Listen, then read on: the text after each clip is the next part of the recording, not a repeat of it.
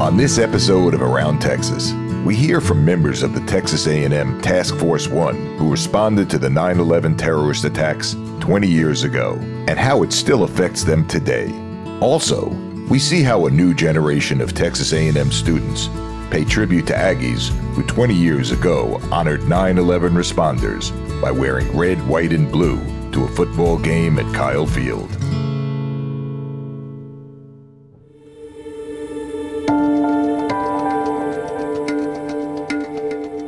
Everything is bigger in Texas. The Texas A&M University system is no exception. Bigger plans, bigger ideas. We strive to make a bigger difference across the Lone Star State and around the world. 11 universities, 8 state agencies, 1 mission, working every day to build a brighter tomorrow. Meet the people striving to make a Texas-sized difference every day across the A&M system. Welcome to Around Texas with Chancellor John Sharp. In 2001, first responders from Texas Task Force 1, now named Texas A&M Task Force 1, flew on military transports to Manhattan to be part of the historic response following the attacks on the World Trade Center. Now, 20 years later, we take a look back at that day.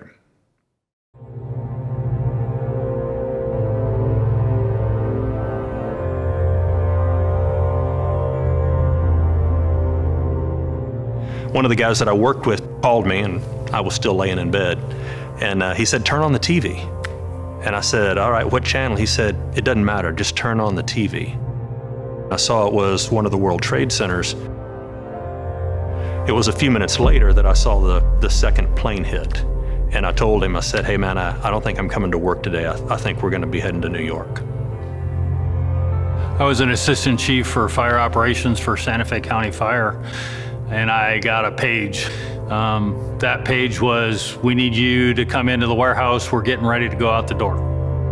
And it was very sobering, very worrying for the safety of the people on the task force, and wondering if I'd make it back if I went.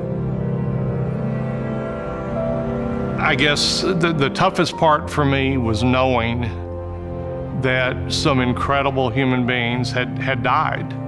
These were some of the finest of both NYPD and Fire Department New York, as well as civilians who, were some of the cream of the crop in the business industry in this country, and the people that took care of that building. And mothers, fathers, sisters, brothers. That has a huge effect on us. I don't like to talk about it too much. I mean, I really don't. And it's not because I am so emotional that I can't, and it's not because I don't want to remember, because I do. It's like yesterday to me. I mean, we're talking 20 years. It's not 20 years to me, it was yesterday. It's very vivid. But the deepest emotion I have is the one that we were prepared, and we were there, and we could help.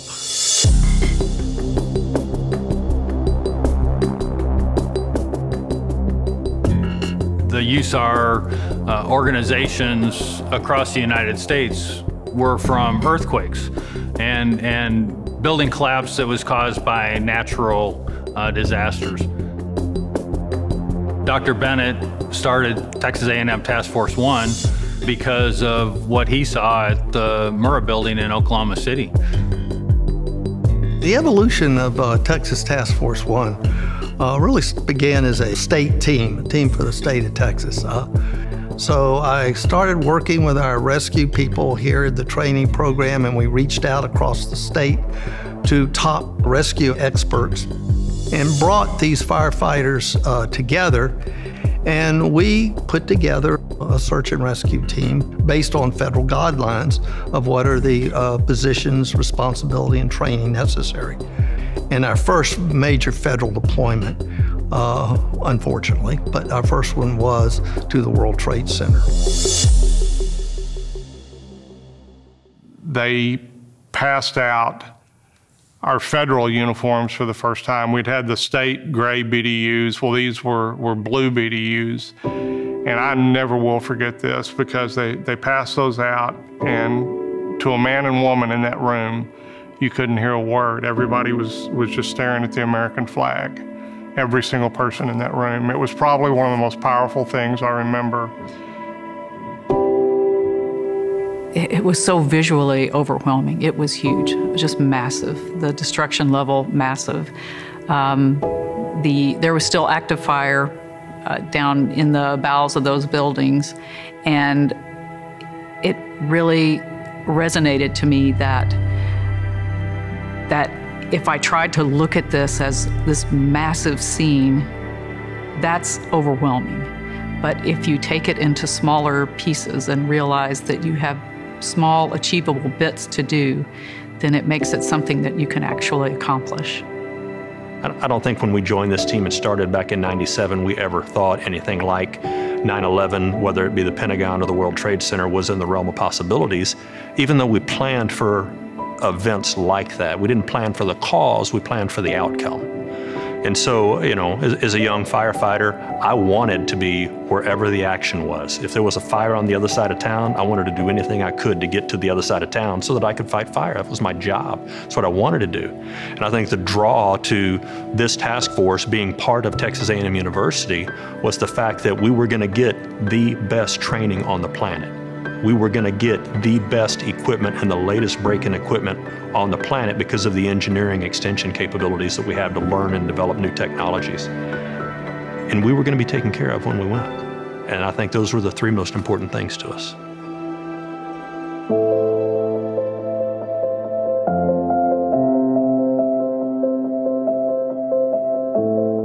There's 20 members that are still on Texas A&M Task Force 1 that were at the World Trade Center. Some of them were probably third or fourth year firefighters at their department. Almost every single one of those is a senior leader on our team right now. They bring that expertise, they bring that passion, they bring that drive. They bring the fact that they're striving to do a better job on every single incident that they go out on, and that's infectious. We learned that it worked. Everything worked. The high-angle skills of cutting the metal worked. Working with the torches, moving things out, hand signals back and forth with crane operators so they knew what we wanted and what they needed to do. To work as a team, to fit into other people's teams. It worked. When you're part of a team that has high standards, everybody on that team knows that there's high standards. And that basically brings the standard of the team along with those leaders.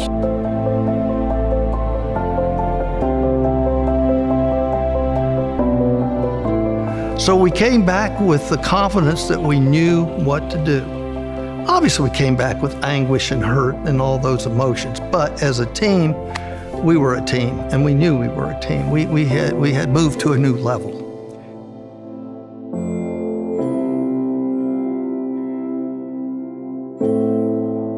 I have a favorite thing that I listen for when people introduce themselves during kind of question and answer sessions with the members of Texas A&M Task Force 1, because inevitably somebody will say, "Hi, my name's so-and-so, and I've been with the team since inception." Well,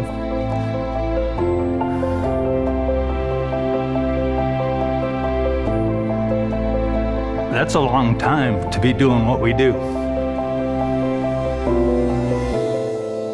And they're all really proud of being able to do that.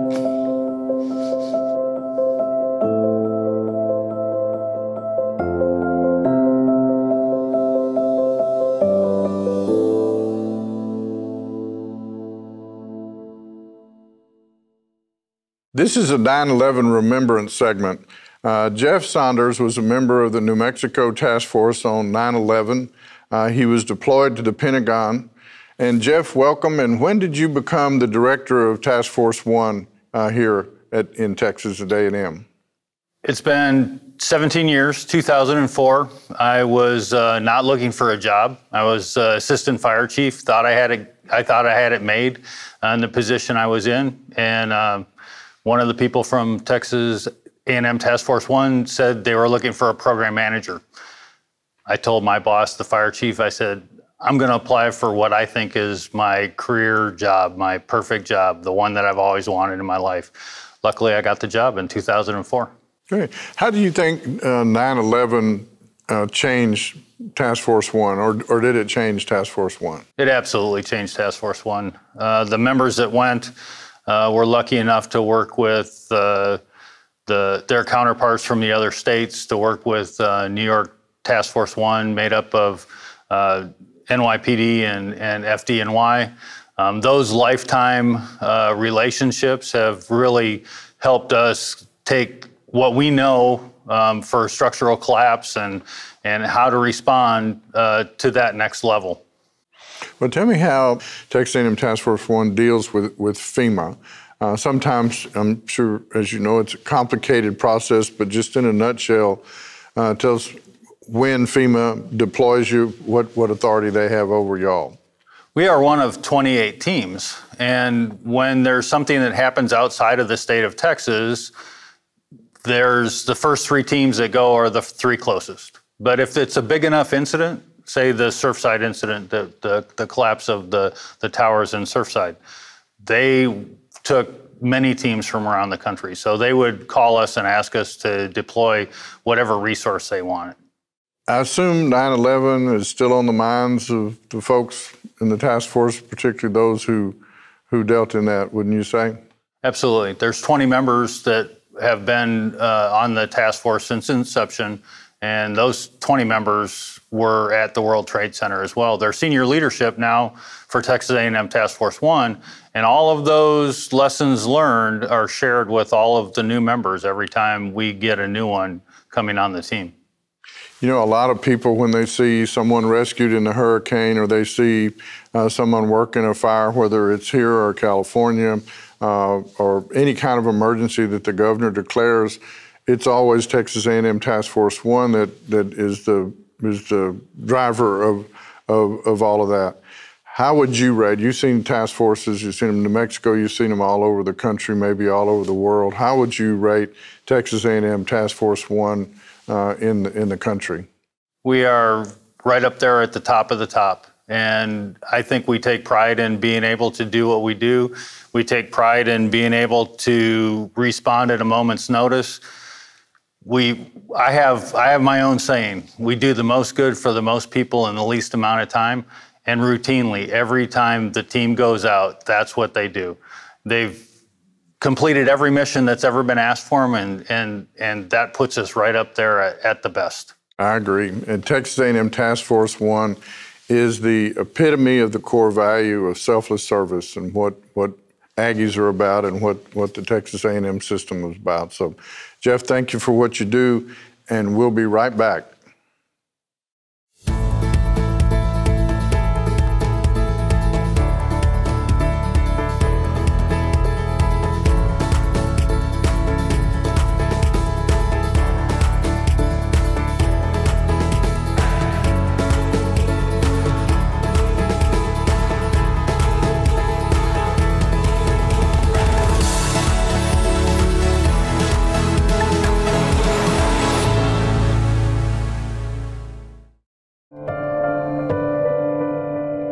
In the days following the 9/11 tragedy, Texas A&M students organized a grassroots effort to show support for first responders by wearing red, white, and blue to a football game at Kyle Field.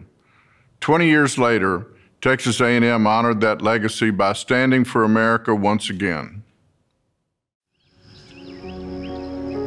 September 11, 2001 was a day that we'll never forget, and trying to wrestle with all those emotions as a 20-year-old was tough. You know, it was really a surreal moment. A lot of people were emotional. We were wondering, what could a bunch of poor college kids in Texas do to help? News had started traveling about what was going on, and it was very quiet and kind of uncharacteristic of campus. As the day of September 11th went on, people probably transitioned at their own pace of, okay, I've started the process, what happened, now what can I do? We just quickly set out and said, let's see if we can make something out of this. This is what we want to do. This is our idea. Let's see if we can have everyone wear red, white, and blue shirts throughout the stadium. I don't even know exactly what caused it to happen. We knew that the next game was in about 10 days, so if we wanted to do something, we needed to do it quickly. Well, good to have you on today. The Aggies at Oklahoma State. It is red, white, and blue day today at Kyle Field. A student project that has just turned out beautifully. The setting here today is just unbelievable. It really makes you proud to be an American, to be quite honest with you. And all I can say is God bless America and each and every person that's gathered here today. You know, I think A&M is the only type of place that could really pull this off. We had no idea that this is something that we'd still be talking about or see images of decades later. I mean, everywhere you went, you heard people talking about the red, white, and blue out and the work that those students were doing. And I think it's typical of the type of students that we have at Texas A&M. And they just went way beyond what you would expect. You know, I think the first thing we realized we had to do was get some kind of official blessing from A&M to try to do this, right? We immediately kind of formed a plan of splitting up and going to talk to various leaders across the university. And it was met initially with some lukewarm acceptance, just because you had 5 students who were not affiliated with any one organization trying to change a game day procedure in 10 days to drastically change the stadium from maroon to red, white, and blue. And so we got approval from people to move forward and try to go with the idea. And that's when we went to Ken, I believe it was on Friday. So we had 5 students, Texas A&M students, come into my office and talk to me about the potential of doing red, white, and blue shirts for the stadium. And when I first heard their request, you know, I thought it was just for the student side. But they told me, no, we want a red, white, and blue, the whole stadium. We walked in with an idea and empty pockets. We didn't have any way of financing this. We hadn't really thought about that. We just had an idea. In the Aggie family, we were happy to at least listen. So I took a pause. I said, let me think about it. And the next day I called them. I said, we're in for 5,000 shirts. And I thought, really honestly, okay, that was the end of that. There's not a whole lot I remember vividly because it was just a blur. It was a massive whirlwind. The sale of shirts happened really, really quickly. 5,000, the next day it was 10,000 shirts they needed, then 20,000 shirts, and it was just a snowball after that. The momentum for those kids was outrageous. So that's when we really put out the call all over the state and even surrounding states to find red, white, and blue shirts. Because Texas had basically run out of them. We'd used them all. Game day, I got to campus about 6 a.m. There were already lines of people to buy shirts, both current students, former students who had driven into town, members of the Bryan College Station community. It was just hundreds of people already in line.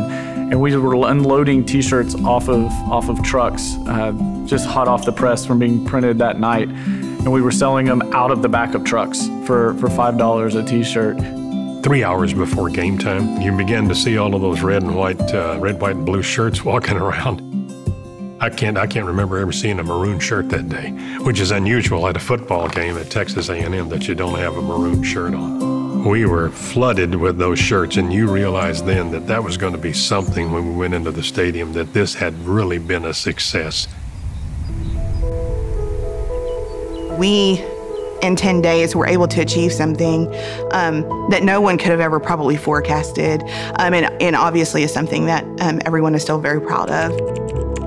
But it took a lot of coordination, it took a lot of volunteers, it took a lot of desire from the Aggie family, kind of in unison, to chip in to help, and this was kind of our outlet to do that. Shortly after the event, a group of former students paid for the 5 of us and several other Aggies to travel to New York to present checks to both the Firefighters Association and the Police Officers Association of New York for the proceeds that were raised during Red, White, and Blue Out as part of their benevolent funds. donating that to them and seeing the genuine appreciation for the effort that we had done. I think when we showed them the picture, they were even more amazed by that than the money that we donated. And it wasn't just the 5 of us, it was thousands of volunteers. You know, it really was an entire community coming together and doing something good.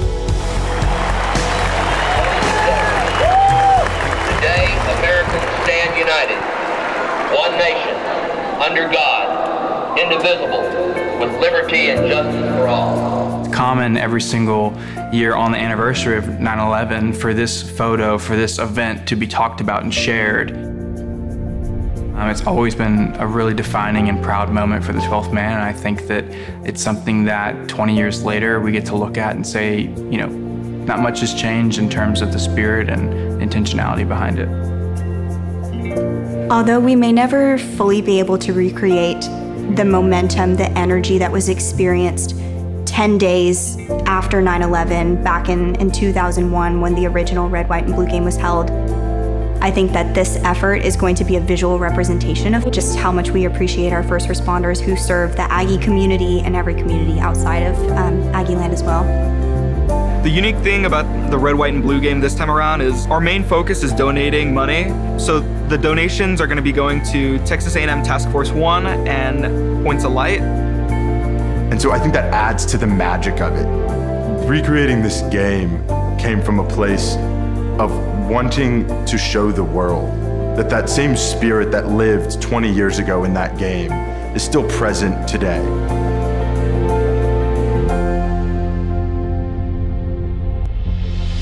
Good evening, football fans, and welcome to Kyle Field, the largest football venue in the great state of Texas. This is the home of the 12th Man and your fighting Texas Aggie. Most of the students here were either not even born or were, 1 or 2 years old at the time. And to see them want to recreate something that happened 20 years ago is really pretty amazing. The 20th year anniversary of the original red, white, and blue game is going to be a moment to remember. And I think overall it's very inspiring to see everything come full circle.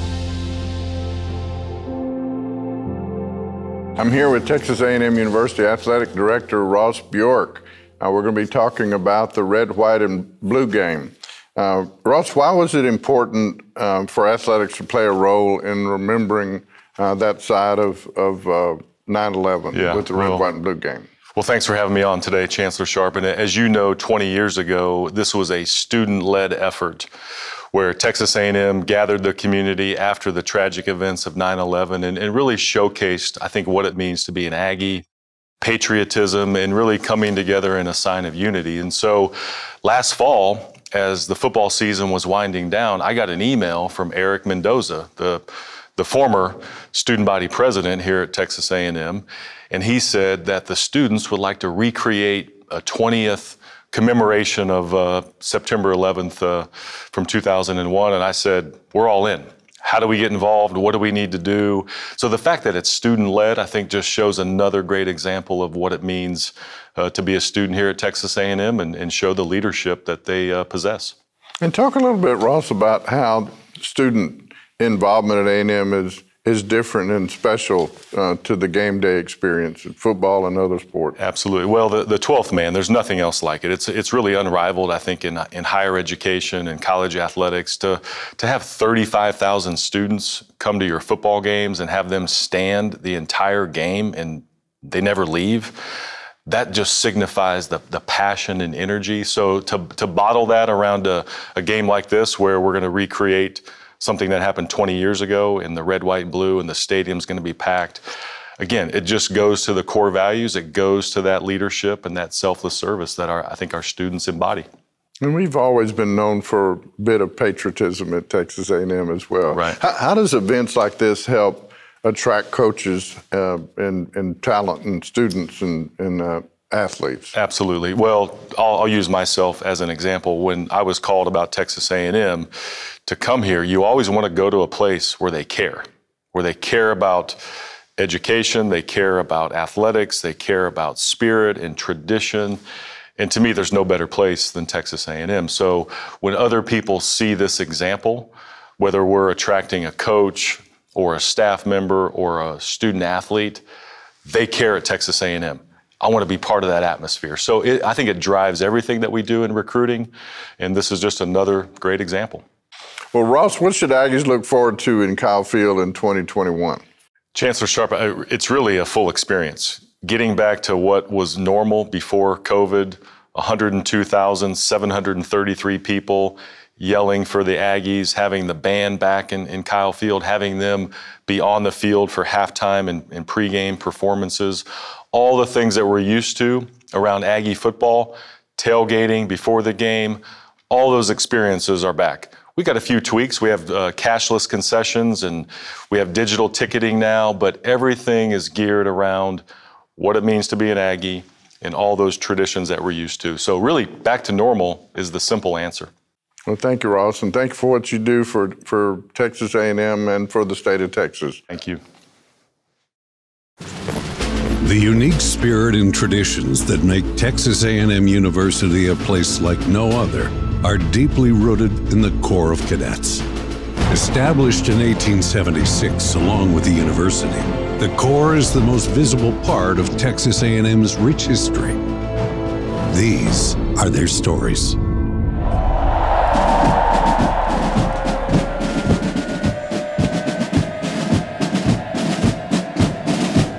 Ladies and gentlemen, now forming at the north end of Kyle Field, the nationally famous Fightin' Texas Aggie Band. The Fightin' Texas Aggie Band is known as the pulse of the spirit of Aggie land. And front and center leading the band is the bugle rank. The bugle rank consists of 12 seniors within the band. At halftime, the bugle rank begins the band's performance with their signature flourish that generations of Aggies have come to love. Because of the complexity of the halftime drills, these Aggie bandsmen go beyond the call of duty to make sure their precision and technique are to the highest level.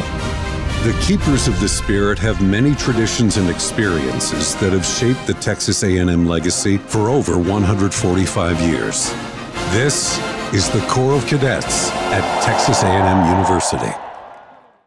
Breaking Away, How the Texas A&M System Changed the Game, chronicles a decade of system milestones and the people who achieved them. Available from major book retailers and the Texas A&M University Press.